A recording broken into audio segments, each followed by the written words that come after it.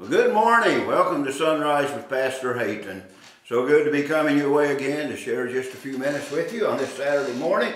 I'm going to get right down to the thought that's come to my mind for this morning, and that is the verse of Scripture that we find in the beloved book of Psalms from no doubt the psalmist David, who said, "I was young and now I am old, yet I've never seen the righteous forsaken, nor his seed begging bread."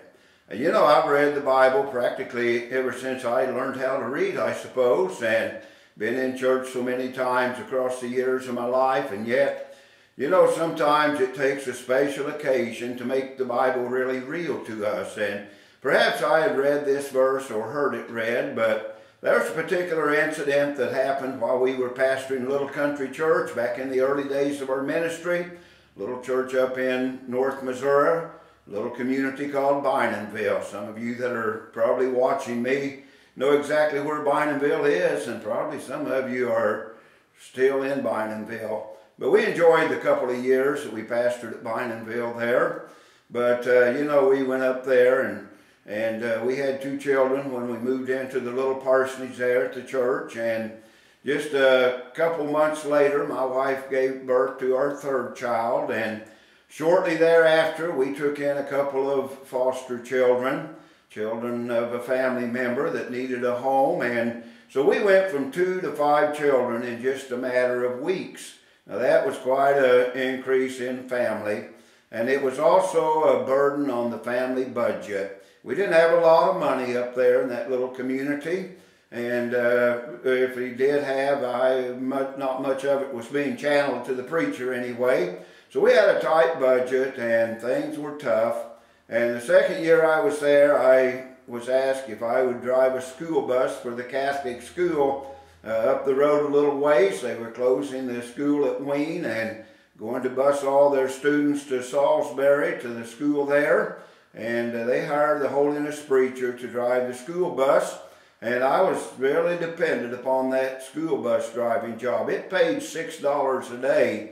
Doesn't sound like a lot of money, but actually it was a good increase in my income to have that $6 a day, that $30 a week coming in. It was a pretty good increase, really. And, you know, shortly thereafter, though, we had an incident that happened that really had me worried for a little while. I had an old 63 Oldsmobile 98, beautiful car, and I'd given $650 for it, and thought I would drive it for a long, long time. But not too long after I bought it and started driving it, started consuming a lot of oil.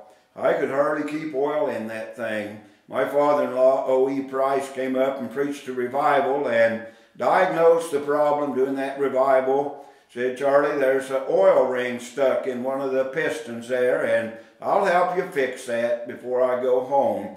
So that Monday morning, following the end of the revival on a Sunday night, we pulled the car into the added-on garage of the parsonage and jacked it up and began to work on there, crawled under and took the oil pan off. And my father-in-law didn't do any work, he just told me what to do. And I followed his instructions very carefully and took the piston out, and we put new rings in it and got it back together. And he got behind the wheel to start it, and it didn't want to start.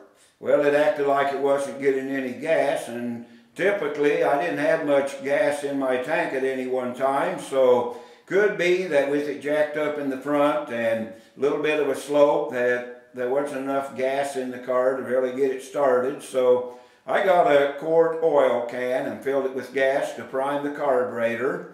And while he was cranking the engine, I was going to prime that carburetor, pouring out of this quart oil can of gasoline.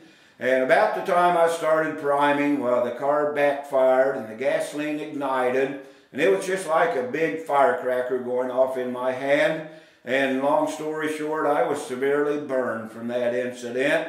I suffered first, second, third degree burns on my arm and hand and other parts of my body, and boy, I mean, it was a pretty bleak looking time. The doctor had diagnosed that there probably was going to have to be skin grafting, and looked like I was going to be off work for a long, long time. Well, you know, the people in the community, they had heard about the faith of the holiness preacher, and they began to bring in food. I mean, they cleaned out their freezers and brought us sacks of beef and pork, and they went into their pantries and got us jars and cans of all kinds of canned goods, and we were really eating better after my burn than before my burn. But I knew that that wouldn't last, and we went to the Lord in prayer. And I don't know whether it was my prayers or the prayer of somebody else, but somebody touched heaven for me, and those burns were healed. And within 2 weeks, I was back driving my school bus and getting the income that I needed. And I just look back on that time and know that a miracle had happened. And I indeed know that, God never forsakes His people. I have never seen the righteous forsaken, nor his seed begging bread. And down across the years, I've learned to trust in the Lord because of that incident, knowing that God will be faithful to meet our need. God will be faithful to take care of us.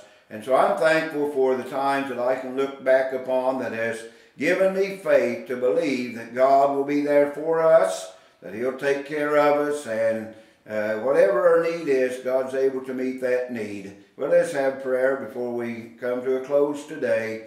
Heavenly Father, we're glad that we can look down and across the years of our life and be aware that we serve a God that has proven Himself to be faithful.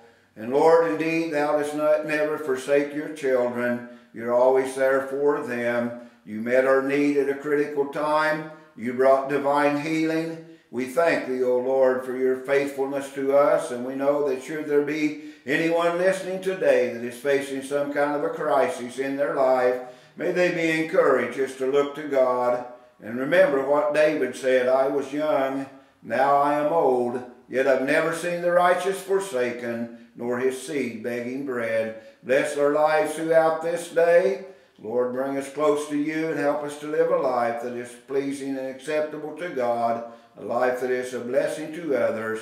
We pray in Christ's name, amen. Well, thank you, and be encouraged to trust the Lord, and we'll see you on Monday morning, good Lord willing. Goodbye.